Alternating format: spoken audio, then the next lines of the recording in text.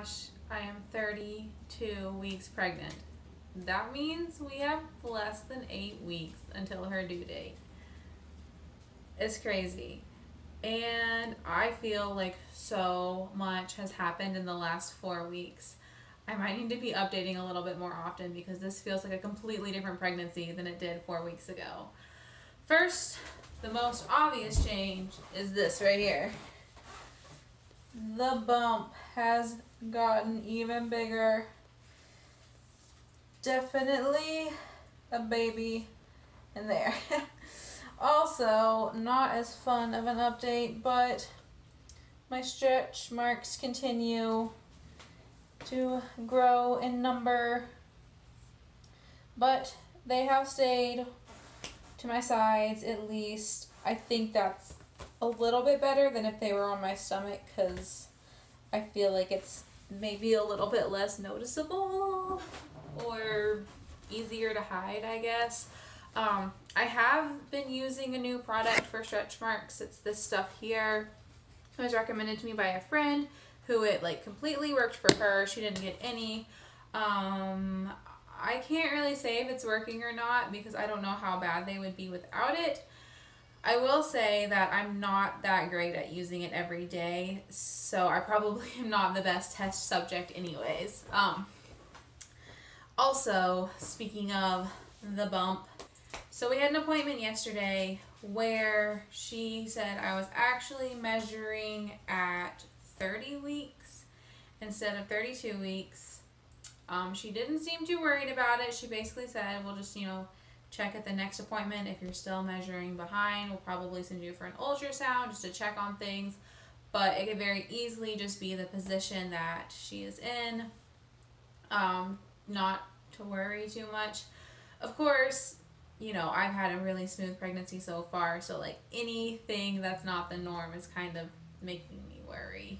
But I'm trying not to. She didn't seem too worried. I think if it was a big deal, she would have sent me for an ultrasound right away. And she also said, just because, since I'm only 2 weeks behind, that's why she's waiting till next week or next appointment. And if it was more than 2 weeks, she'd probably schedule it sooner. So, yeah, I'll have to update on how that goes. Anyways, what has been happening? So, I would say the biggest difference that I've noticed is just the belly, size. I can feel the weight of it. I can feel pressure in my ribs and in my hips. And when she moves, I can feel the difference between a head and an elbow or foot. Because she's just getting bigger, and it's not, the kicks aren't so much little twitches anymore, but actual kicks and actual you can kind of feel movement under your skin. And it's kind of weird, but it's cool because you can tell it's a real baby. It's not just something. I don't know.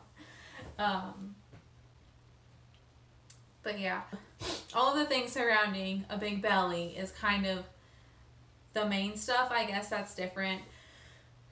Things like bending over is harder. I feel like I'm carrying around extra weight. Oh my gosh, rolling over in the bed is an event. Luckily, speaking of the bed, I have been sleeping still really well. The way I get comfortable, I don't really use my pregnancy pillow. I bought it, but I honestly feel it keeps me in one spot too much to where I'm actually more sore when I wake up. Excuse me. The way that I get comfortable is I'm laying on my side, but I just kind of slightly roll onto my stomach. So that way my stomach's actually supported by the bed, but not where I'm on top of it. And that's really comfortable for me. And, I can just kind of roll from one side to the other in that same way. It just takes a while to actually roll over. Oh yeah, and I haven't been waking up to pee in the middle of the night. And I know that's a really common symptom, and I'm super happy that that hasn't happened to me. I do pee more throughout the day, but for some reason at night I can just hold it better. Maybe because I'm laying and she's not right on my bladder with all that pressure. I'm really hoping, knock on wood, that does not change because I like sleep. What else? Heartburn. I was having a lot of heartburn before, or indigestion. I mean, it was probably more indigestion than it was heartburn. And it's gotten better. I've been taking Pepcid every day, twice a day. Even when I don't like feel the heartburn, I just take it every day, twice a day. And I think that's like what's been making it better, because there was a day, it was yesterday, that I forgot to take it in the morning, and I started getting it again like pretty much immediately. So that's helped a lot. I've had a bit of a more embarrassing symptom that's popped up in the last like week. I got a hemorrhoid, and I know that could happen during pregnancy, but I had honestly no idea what that was like. I just got really itchy like down there. At first I thought it might be a yeast infection, but there's some other symptoms with the yeast infection that I wasn't having, and the itch was more in the butt area than it was in the front area. So I asked my doctor last time I went about it, and she said any over-the-counter medication is fine, like they'll go away on their own. You just, treat, I guess, the symptom. And I actually haven't used a medication, because I tried just taking like a warm bath with baking soda, and ever since then it's been a lot better. In fact, today I didn't even hardly notice it at all. So you try baking soda first if you don't want to go out and buy the preparation H. What else? Oh, some other big things that have happened in the last 4 weeks. I, for one, am officially switching from my OB's office to a midwife. I'm really, really excited about that. We went and did a consult with the midwife last week just to meet her. And within like 2 minutes of talking to her, I already knew that I wanted to switch. So I think this is the same across the board. My midwife, she's a nurse practitioner, who then goes and gets further certification as a midwife. And basically, she was a nurse first. And in my experience, I really just prefer like the communication between like to a nurse than I do to a doctor. I feel like they talk to you more, they see you as like a person more, and not just like a medical case. Not that all doctors are like that, but just like a really generalized statement. And it's exactly how I felt when I met her. She took her time with me. The first thing she said was, just so you know, midwife appointments last, longer than the OB appointments typically do. And I was like, well, that's actually good, because that's kind of been my number one complaint about my appointments. I feel like they just like go by so fast, and I feel rushed, and I don't feel like I get to ask all the questions I want to, and I just kind of leave like feeling kind of like, oh, that was it. I don't know. So I'm really excited for that. What else? Oh, and we hired a doula, which was something I had been thinking of for a while. I just wasn't sure that Chris was on the same page as me on that. And I already knew when it came like to day of that I only wanted Chris in the room. Like, I didn't really want other family or other like friends or support or anything.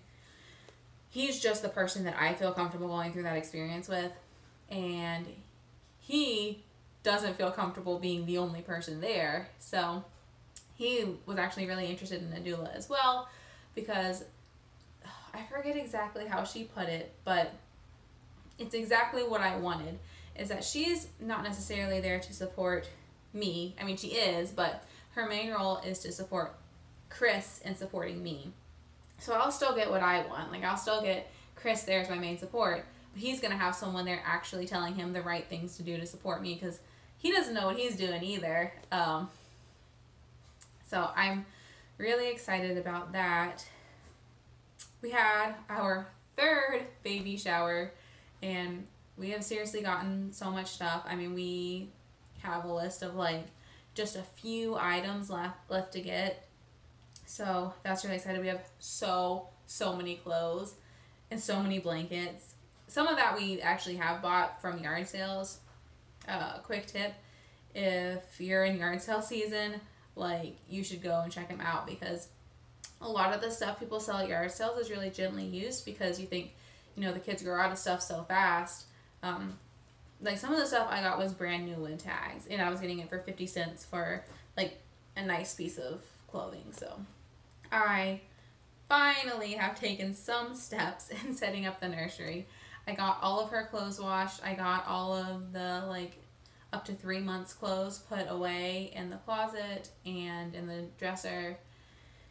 And that's it. That's all we've done. But at least it's a step. I've gotten, and her, like, all of the stuff we got from a shower actually got organized kind of into piles in our living room, which is a total mess right now.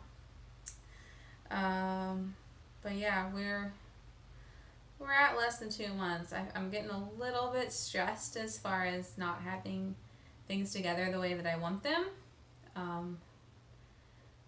But it'll come together. I think that 2 months is longer than I think that it is, and my mom is coming over to help paint this weekend, so we'll have, probably by the end of next week, have the nursery painted. And I don't know when we'll have it completely put together. It kind of depends on my brother, who is building us a crib right now.